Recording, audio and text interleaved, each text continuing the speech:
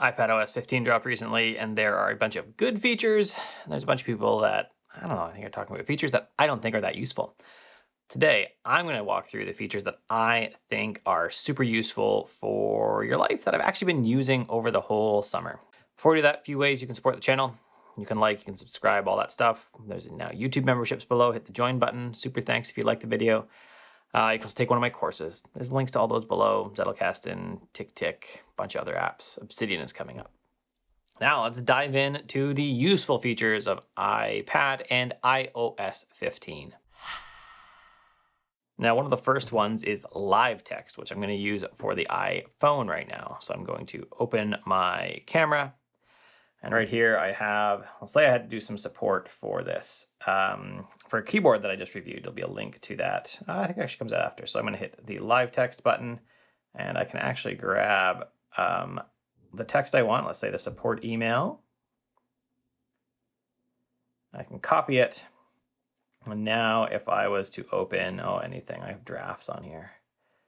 So let's open drafts. You can see that paste. I've got that right in there and I could send them an email if I wanted to do that.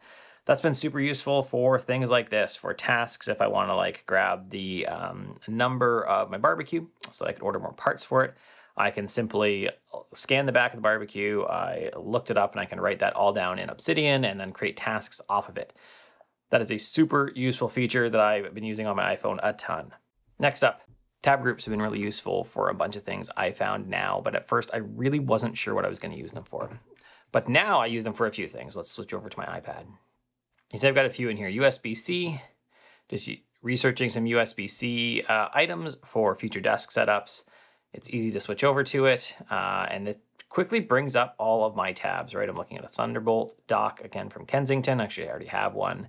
Looking at one for my iPad and looking at some of the other Thunderbolt stuff that CalDigit has. So I have stuff for road tires in here, dynamo wheels, it's a bike thing. Mac Stories, I'm reading this big review that Federico has. Gravel bikes and radio harnesses, this is for a ski thing. So this has been really useful instead of bookmarks because these have a short life. Once I buy the radio harness, I don't need the tab group anymore. So it's not as important, right? And I'm looking up. These are the two radio harnesses I'm looking at for skiing for the year. These two. So how do we use tab groups? I'll go back to one tab. Let's say I'm looking up books, right? And I have a couple tabs of books I want to read. Let's say this one. And I'll go back to Amazon and we're looking up what other book? There's probably got to be a book in my history here. No? Oh, sure. Courage is Calling. So I'd say one of these two books are ones. This is a new Ryan Holiday book. This is actually a book I want to buy. So these two books right here, let's say I'm going to save them. I can come up to the top corner. I can move to a tab group if I wanted, or I can also come over to the left side and hit plus, and I can say new tab from, or new group from two tabs. Then I name it, so books, and save. Now this syncs across between my iPhone, my iPad, and there, even if you're not on the beta version of macOS, the newest drop of Safari does have tab groups in it. So this will sync to the newest drop of Safari. Even for the old system, I think it's Safari 15, I believe. And then you can switch between them. Now there's also some keyboard commands with it, right? If we hold the command, I guess scroll down to the window here and you can see we have a new empty tab group, delete tab group, rename tab group, show previous tab group, and show next tab group. This really lets you cycle between them. There may be a way, but I haven't seen it. I don't see any keyboard shortcuts here clearly to create a new tab group with existing tabs. From this UI, you do have to open the left sidebar, which you can do with another keyboard command, which is, where is it? File, open sidebar. Like shift, show sidebar, shift command L. All right, so I can do a shift command L. Oh, that wasn't L. So save, shift, command L. I can open the sidebar and then I could cycle between them. So tab groups I found super useful as temporary storage places for tabs. These are not tabs that are going to last forever. I'm doing some research. I'm collecting it for later. I may add to the tab group. So when I'm next researching gravel tires, I will open up my gravel or my road tires one or my gravel bikes for a new gravel bike. I will look it up. and come in here and like add a new gravel bike to this tab group if I'm looking up for a new gravel bike for racing. Now, probably the biggest thing that I have loved in iPadOS 15, and really the thing that will probably get me to upgrade to the macOS sooner. Usually I leave it for a couple months till like around Christmas time to upgrade macOS because I'm using it for development and sometimes the development tools don't work. But I'm going to upgrade because of focus modes. They have been stellar. So one thing I do a lot of running, I do a lot of cycling. So I have a smartwatch here that is sports specific. This is the Garmin Enduro for those that care, and I have a 1030 Plus on my bike. But I have never had notifications on any smartwatches because I don't want them when I'm riding. I don't want to hear, even from my cycling friends, be like, hey, check out this new whatever, tires, bike, whatever. I had a crash today. Let's talk about it. I don't care. The only people that should be able to text me then is my wife and my oldest daughter. So with focus modes, I can do that. And that has been excellent. So to access the focus modes, we need to open up settings. And then we need to come down to focus. And this is an extension of the Do Not Disturb system. You can see I have Do Not Disturb in here. Right now I have startup on because I was trying to automate that. Automations are okay, but we'll get to that. And so I have a workout one. If I select workout, you can see that the only people that can message me are my wife here and my oldest daughter. And the only apps that are allowed to message me are time-sensitive notifications. Right? That's it. This actually will sync between all systems as well, because I want it to. And if I wanted, I could set a home screen, but I don't have that anymore. I don't have that for my workout because I don't need it. I could set a custom lock screen as well, and I can change the name and appearance of it. So is there a better workout one? Not really. I wish there was more icons and colors here, but there's just simply not. So you got to deal with what you get. How do we set a new focus mode? So let's hit plus. Let's say I have one. These are all custom ones that they kind of give you some stuff, but I don't find them that useful. So we'll say custom. I'm going to name it test just because, or actually let's even name it recording. So when I'm recording, what notification should happen? Really, it's going to be nothing, but we'll come up with something, mainly for the home screen. So I can come in here and we'll say recording. What's a good one for that? Headphones? Why not? Next, who can message me? None of these people can message me. I don't want any of them because that's it. Calls from no one, nobody, not even allow repeated calls. Done. So allow none is what I'm going to say. Perfect. I don't want music. I don't want time sensitive. So allow none. My focus is ready. Great. So the next thing I need to do probably is create a special homepage for it. So when I'm recording, the apps I'll want to use are, I think I have there you go, this is a good one. So although it's a lot of work, I want Filmic Remote in here. I don't want this. Delete. This takes a while. Remove from home screen. So this is me setting up a custom home screen right now. So I have a custom home screen. The only other thing I might want in there is Obsidian. Custom home screen. I actually want Obsidian down on my toolbar as well.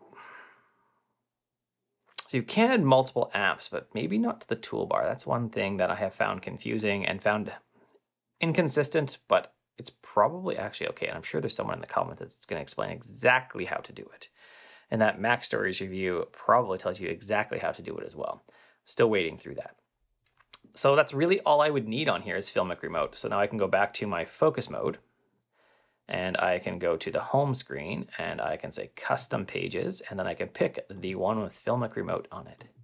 And Filmic Remote allows me to customize to control my iPhone from my iPad screen and actually show it there while I am recording. So I can like set up the view, I can like adjust it and see the view on my iPad and then hit record, adjust the focus, adjust everything. That's what Filmic Remote does. That's really all I need when I'm recording. So I have other ones here. This is for writing, right? This opens up my some music. I want to see the weather. My focus picker as well, which switches between them. So I could say entertainment. So it's going to switch, and it switched my home screen as well for me. I can see that I have YouTube, Twitter, all those things that I need when I am doing entertainment. This has been the biggest, most awesome feature that I have used a lot. Now, the other thing that you can do with this is automations. with shortcuts. And, you know, honestly, shortcuts is super buggy in iPadOS 15. It's super, super buggy. But the only way to do shortcuts with automations is create a new personal automation, or shortcuts with focus mode is create a new personal automation. We come down to whatever recording. So I could even say recording when turning on. Next, I can open an app. The app I want to open is, this is where we get our bugs. Just say next to save it, because I don't want to ask before running. I just want to do that.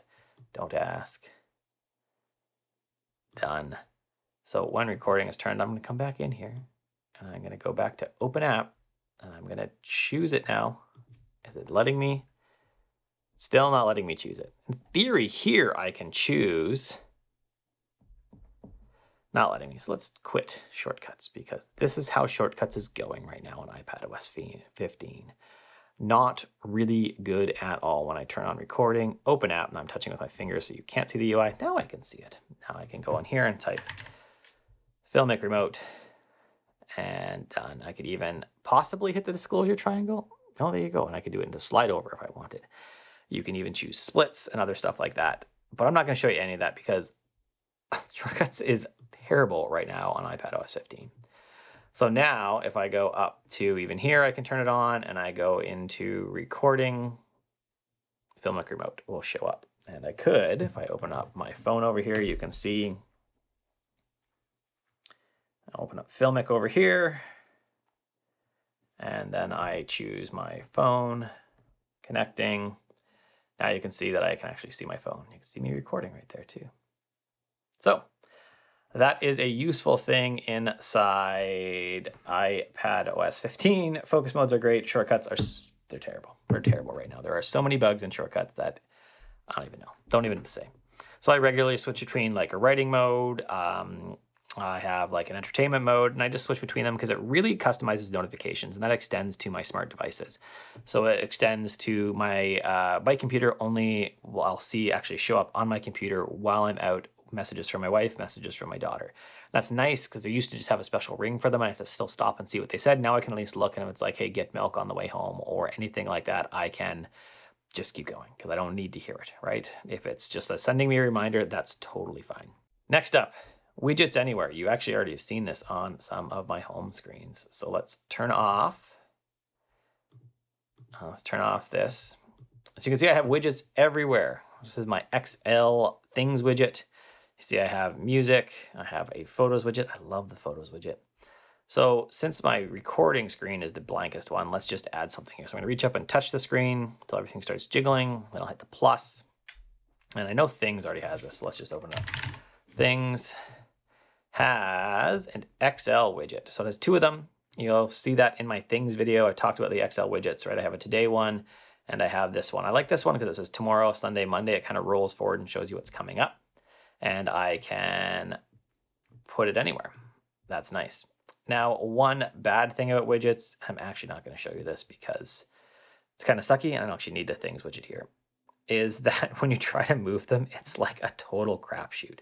So say on a page like this, if I tried to move, or even this one, if I try to move like either of the two widgets on this side, things just like explode all over. In fact, this focus picker used to be like in a different spot because that seems like lame. But after like a few minutes of wrestling with exactly where to put the widgets and trying to get iPadOS to like really listen to me about where I wanted it, I just gave up because I couldn't do it anymore. I just couldn't do it anymore. Final feature we're going to talk about is the new split screen. It is amazing. So let's start by looking at our keyboard commands. We're holding command. You can see we have a bunch. We have globe H. So we have the new globe key. I'm using a Royal Kludge 84. In my Royal Kludge video, I talk about remapping caps to globe in the software settings for the keyboard. But we have a bunch of new ones. Globe H for going home. I use Command H. That still works. Show app library. I never use app library, so sure. I never even use the dock, actually, so I never use globe A. Like, even on Mac, I don't even know why people care about the dock. Quick note, I don't use that, so I'm not going to show it to you. Siri, Control Center, Notification Center, show keyboard shortcuts. Globe M. Great. App switcher. These are the important ones, right? App switcher, we have globe up or globe left, I guess. So if I hit globe up, you can say I have the app switcher. Again, I don't use this very often, so who cares? Where I really think it comes in powerful is if I go to YouTube. Another issue with iPadOS 15, right? sometimes things don't work. So now I'm going to hit globe, control, left arrow, and it slides off to the side. And let's say I want to take notes. I know this. So now I could take notes on, say, this excellent Brian Jenks video about using templates in Obsidian. And I could take notes over here for it. That would be great. That's super useful. There are a bunch of keyboard commands with that, right? Globe, right arrow would switch it to the other side. You can also activate this with our 3 dots up top, right? I can go make this full screen now. I could pop it to slide over like that. And you can do these things from, I can open up, say, what's the big one behind it? There you go. Now I can open up this behind it. So I think that the split screen has really helped my setup here, because I use with a keyboard, a remote keyboard, and my iPad is on a Visa stand that I built to hold iPads with a magnetic back cover. Be a link to that video. And that has been excellent. It's been excellent. I have loved the new split screen features. I use them all the time. It's just a really, really nice feature for iPadOS 15. That's really it. iPadOS 15, iOS 15 are really cool. Those are the features I think are important. They are focus mode, and the new split screen features are by far my favorite features. Widgets are cool, but it depends on what apps you use and do they support XL widgets. I think XL widgets are the coolest ones so far. The other ones, they're just standard widgets from your phone. But focus mode, split screen, excellent. Live text is useful in certain situations. So even you could be in a foreign country and like highlight text and then go to translate. That would be excellent use as well. If you liked the video, thumbs up below. If you loved it, subscribe, hit the bell. YouTube will let you know something happened. But honestly, shut off your notifications. You got other things to do, like hang out with your kids or, I don't know, read stuff, something else. Other ways to support the channel, you can go below. You can take some of my courses on Skillshare. I've got some on TickTick. I've got one on, kind of on Craft, but on Zettelkasten. And I've got one coming up on Obsidian. I've got a bunch of them. So take them all. Or you can become a YouTube member. Join, super thanks, all that stuff like that. Try to behave yourself today, and have a good one.